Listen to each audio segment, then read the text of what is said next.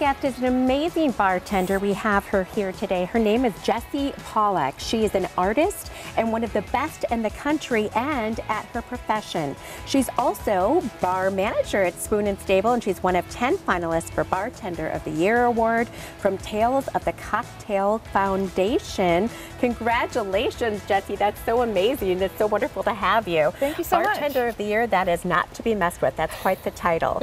So we are grateful to have you here on a weekend because, of course, summer weekends, we think a little bit about the spirits and beverages we might want to consume in moderation, and you are the expert to fill us in. So first of all, maybe tell us, how are you feeling about the awards?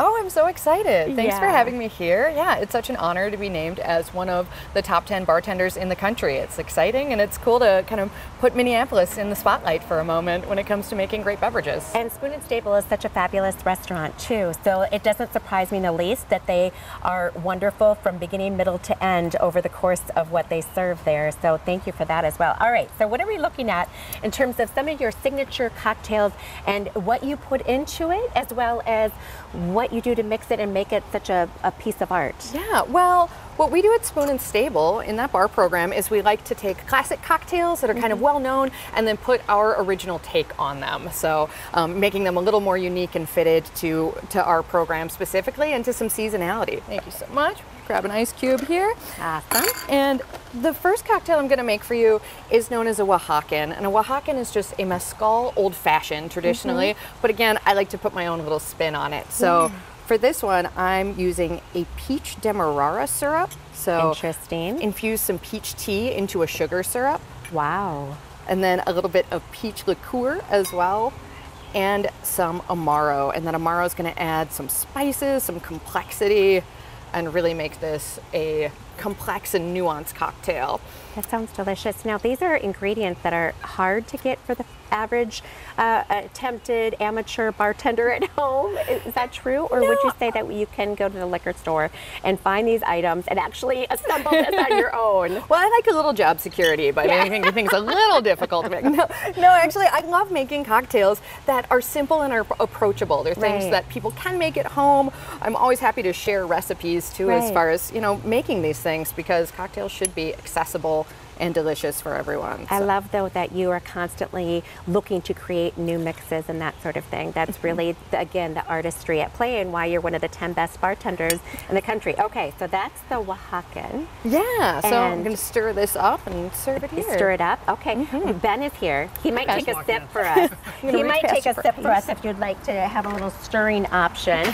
And so that is so exciting. How many times are these signature drinks? I mean, people really like the traditional drinks that they know what to expect, even if you have your special flair on it, versus the new and different. How much are you serving the traditional drinks, would you say? You know, we do a mix. We have a really popular menu at Spoon and Stable.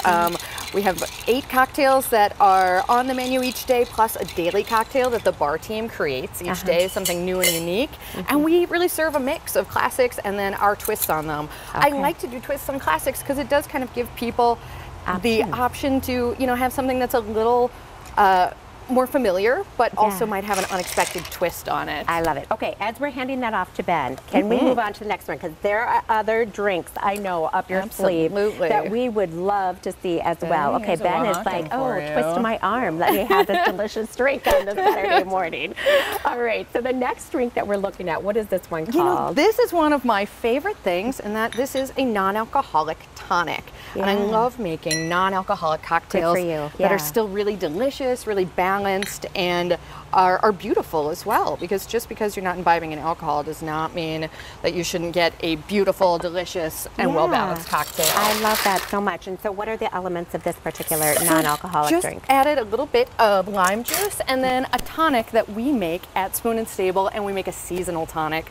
This one, we actually juice fresh watermelons and then cook those watermelons with spices, with citrus peels, with lots of mint, lemon, verbena, oh my and goodness, herbs and botanicals, and a little gentian to give it some bitterness. Okay, you had me at all of this, so I'm going to sample that one as you go ahead and show us the final option for folks. Okay, this looks so good and refreshing. Non-alcoholic Thank you. cocktail for you. Okay, so And the then our final next option one is a gimlet variation. Ooh. And a gimlet traditionally would just be, you know, some lime juice, some sugar syrup, and some gin. But of course, we're going to make it a little more complicated than that, using lime juice and then a mixed citrus oleo. This is actually one of the ways we try to be a little more sustainable and conscientious in my bar program by using some of our citrus scrap and reincorporating it into our ingredients. Yeah. So that we're not wasting anything. I love this. Jessi, you're so good at it, and it's also really entertaining to watch you put it together. So I bet you some of your customers want to say, I want to see every element being added because it's so delicious. And by the way, this is actually really excellent. How has yours been? It's terrific. It's terrific, Absolutely. yeah. Glad to hear it. Do you see like the non-alcoholic, is it becoming more trendy, more popular in recent years? It really is, and it's Yeah. exciting to see. It's exciting to see less stigma around going into a bar and ordering a non-alcoholic cocktail. Right. We see a lot more guests ordering a mix now than they used to. So instead of just you're not drinking or you are drinking, it's more of a mix where some It's people smart. Yeah. switch to a non-alcoholic cocktail in the middle. Yep, it's smart, it's safe, it's healthy, it's all Little those shake. good things. Thanks so much, Jessi. Well, we certainly wish you good luck in the awards. I love the shaking. Thank you so much. You can find Jessi once again at Spoon and Stable, downtown Minneapolis. You can easily take her cocktail class on their website at that. All that information again and a link, along with her recipes, is on KARE11.com. And we will be right back.